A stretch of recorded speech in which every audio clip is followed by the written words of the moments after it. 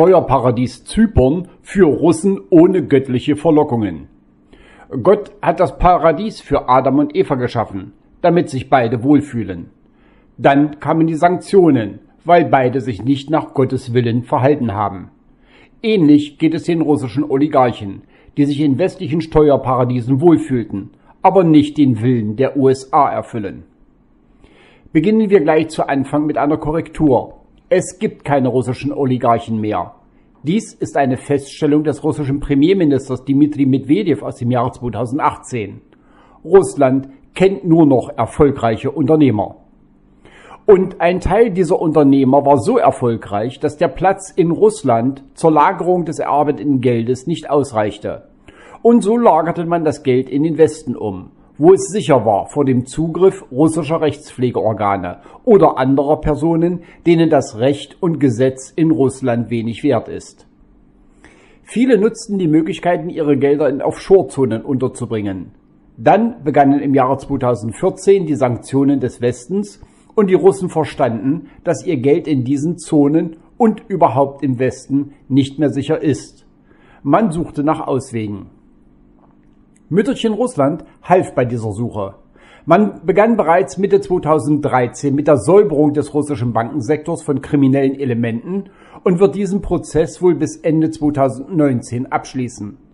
Wer also sein Geld bei russischen Banken anlegen will, natürlich immer unter Beachtung des Einlagensicherungsfonds, wird wohl nur noch sehr selten mit der Katastrophennachricht geweckt werden, dass seine Bank die Lizenz verloren hat.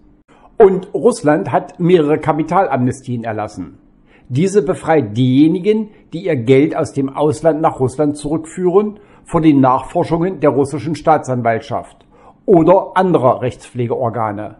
Und auch die Steuerinspektionen verhalten sich, je nachdem, wie die rückgeführten Gelder angelegt werden, sehr human. Ein wesentlicher Schritt war aber im Jahre 2018 die Schaffung von 2 russischen Offshore-Zonen. Eine davon befindet sich in Wladiwostok und eine zweite auf der Oktoberinsel in Kaliningrad. Beide Zonen sind dafür bestimmt, dass russische Unternehmer hier ihr Geld steueroptimiert aus dem Ausland zurückführen und unterbringen können. In erster Linie nutzen die russischen Unternehmer diese Möglichkeit, die bereits die Sanktionen zu spüren bekommen haben. Die Offshore-Zone in Kaliningrad tat sich anfänglich schwer, denn neben einigen Anlaufschwierigkeiten organisatorischen Charakters interessierte sich niemand für diese Zone. Aber zum jetzigen Zeitpunkt haben sich bereits 14 Unternehmen hier registriert. Unter anderem solche großen Unternehmen wie die von Oleg Deripaska. 13 Unternehmen haben ihr Geld aus Zypern abgezogen. Das Unternehmen von Oleg Deripaska kommt aus Jersey nach Kaliningrad. Die erste Registrierung fand im Februar 2019 statt. Die Kooperation für die Entwicklung des Kaliningrader Gebietes, welches für die administrative Betreuung der Offshore-Zone verantwortlich zeichnet, geht davon aus, dass sich 2 Dutzend Firmen in Kaliningrad bis Jahresende ansiedeln werden. Die Firmen selber werden in Kaliningrad kaum investieren. Man geht aber davon aus, dass durch die Entwicklung der notwendigen Verwaltungsstrukturen, insbesondere bei Juristen, Finanzspezialisten und Buchhaltern, ein großer Bedarf entstehen wird.